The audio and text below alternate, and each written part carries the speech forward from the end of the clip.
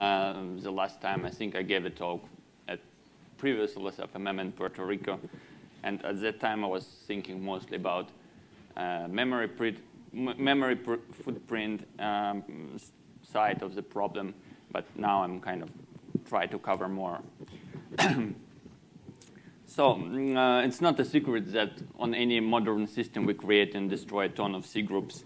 And in particular, system D likes to do it very often. You run something, for example, it crashes 10 minutes later, and system D deletes the old C group, creates a new one, and it can be repeated and repeated.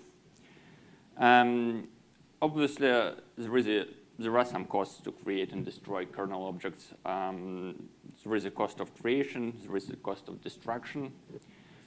Cost of creation is kind of low, so I don't think we ever had any issues there. But cost of destruction can be really brutal. But what we are doing, we're just postponing it to a better time. So like we use reference counting model, and we're just saying that at some point in the bright future, all the references will be gone, and we will be able to release the C group. The obvious problem is that it usually takes a long time, and in many cases, it's never happening. So instead of paying for destroying the C group, we are paying for having a lot of dying C groups in the system. It's not coming for free, so there are some problems and issues. So the most obvious is CPU overhead. Whenever we are reclaiming memory, we are going over the C group tree, and like dying C groups in this sense, they are not different to live C groups. So like if we have thousands of dying C groups, the reclaim is becoming more CPU costly. The second is memory footprint.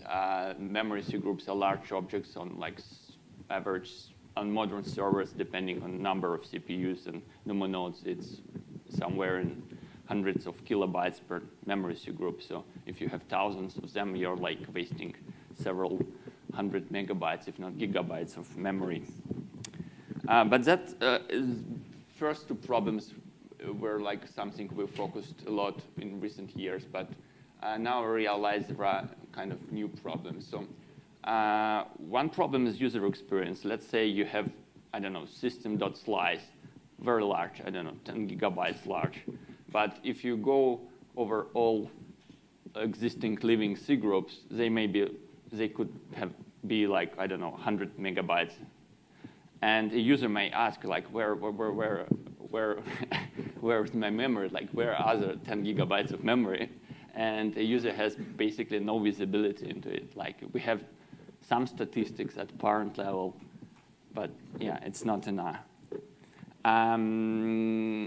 And actually, the worst problem here is that, like, this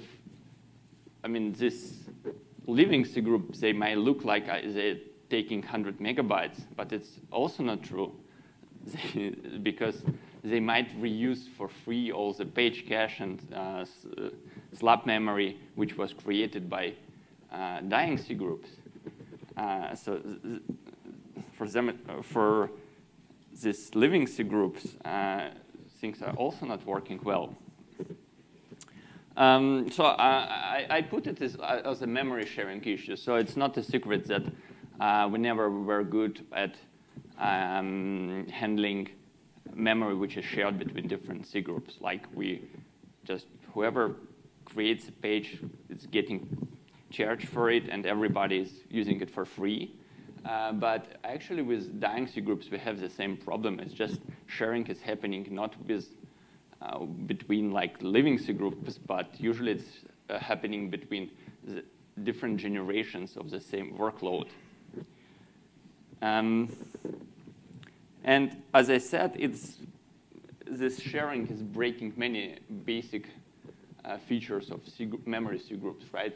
So if significant part of used memory, like actually like hot working set, is belonging to the previous memory C group, which was deleted. Like you can't really trust the size of your newest generation. You can't, like your limits are not working, your protection is not working well, and your statistics is also like not accurate at all. So there was a lot of work done in recent years related to dying C group problems. So this is a short list. I could miss something, but I think first big part was slap reparenting, which I presented at previous LSFMM. That helped to solve. I mean, most of the dying C groups were pinned by remaining slap objects, so that helped a lot. Then we went through complete rework of slab accounting, and at that time we introduced object C group API, like the name is courtesy of Johannes, which is kind of a wired thing. It's basically, I initially thought about it as a kind of outer pointer in C++ terms. So it's just a pointer with a reference counter, which can be used instead of memory C group. And the idea is that it's small objects, so it's way better to accumulate object C groups and memory C groups. And it also can be atomically switched to point at the parent C group. So we are getting reparenting for free, kind of for free. And this later, this API was reused by Gushchin to convert accounting of non-slap objects, and I used it for CPU accounting. So there are at least several use cases now. Recently, I worked on CG write-back cleanup. So the problem was whenever a node is getting dirty, it's getting associated with write-back structure, which was holding references to original memory and block C groups.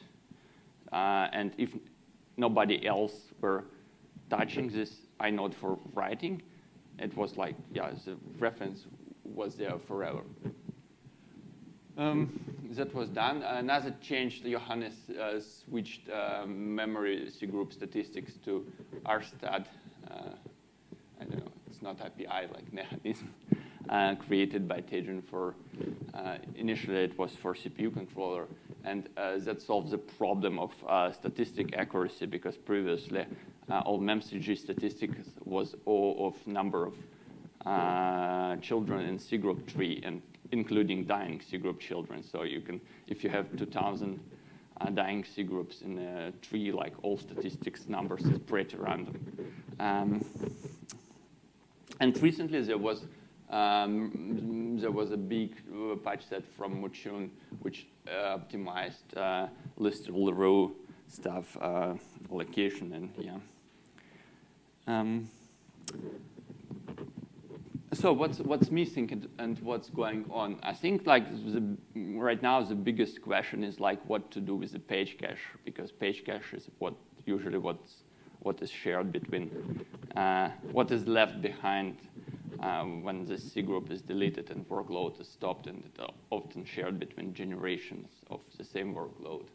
There is a patch set by Gushchin. He posted it, I don't know, a few months ago, and he reused Object C group API to do this. And I'm looking for kind of opinions here, because I'm not sure it's the best idea, but I wonder what other people are thinking here.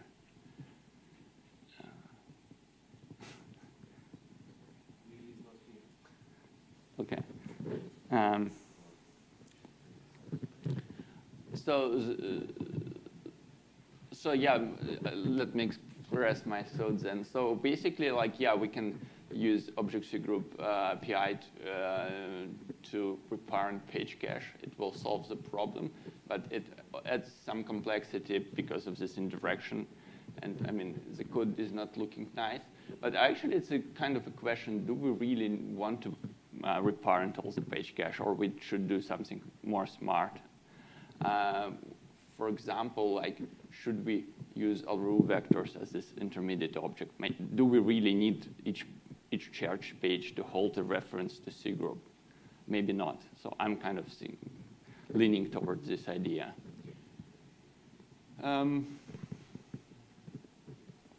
another question, for example, if a page is getting activated and we know that it belongs to already a deleted C group, we know for sure that who is new user. Maybe we should recharge it to different C group.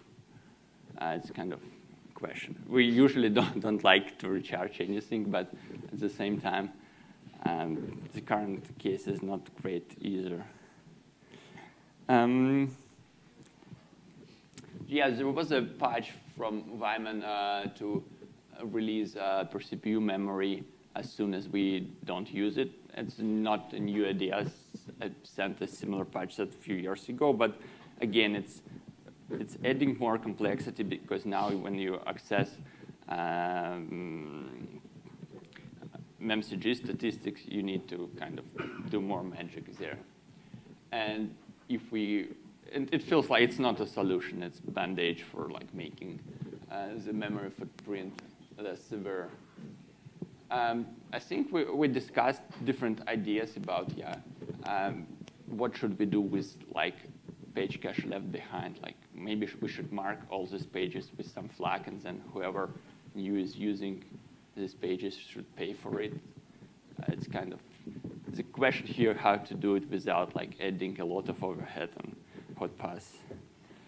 And maybe surprisingly the most promising solution is coming from user space, and it's the idea to kind of stop deleting and creating new C groups every time. Yeah. Instead, what we can do, we can do basically, we can add another layer in the C group tree, but it won't be a full layer. It will be just like a PID controller layer. So whenever like something is restarted, we can just create a new sub C group, but the memory controller will be enabled only at like a higher level. It might happen soon in systemd, but actually it's also questionable because now we just delegate to the user space as answering the question whether like the new stuff and the old stuff are the same stuff, and whether it makes sense to kind of, especially if you have memory protection, like let's say you had a very big C group protected with memory, and then like you restart something different with the same name, and then you protect all the stale page cache. Yeah, that's pretty much all I have.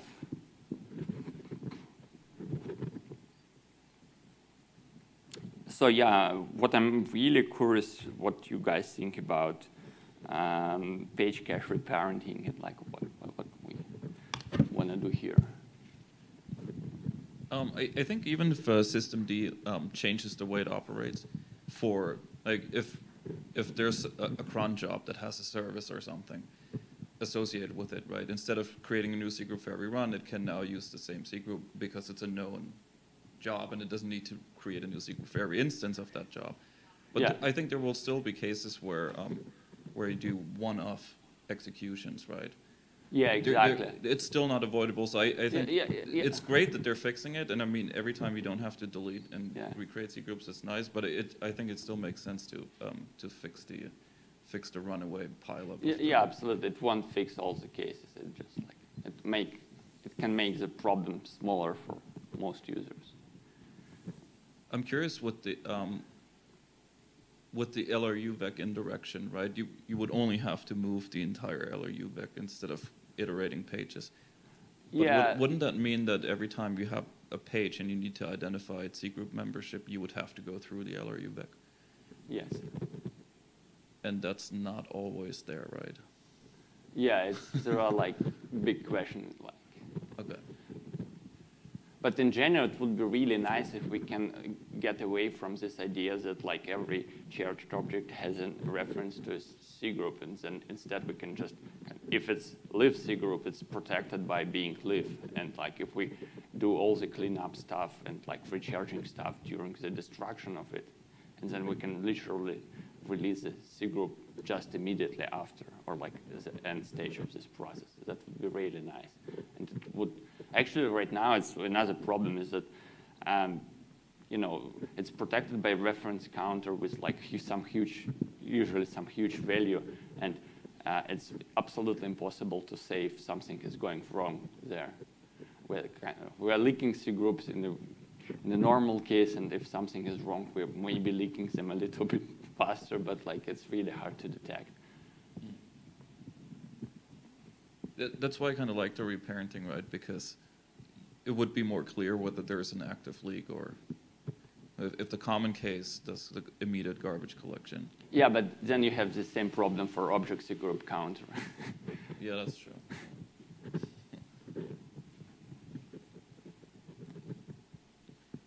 I don't know. I think I like the object cgroup based reparenting the best. Like it doesn't get in the way of still thinking about stuff like LRU batching. But it seems to me it would fix the problem most directly with infrastructure that's already there. Yeah, I'm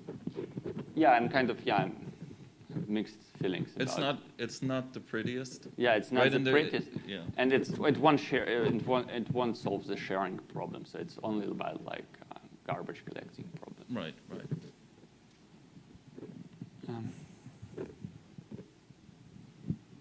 Cool. Thank you.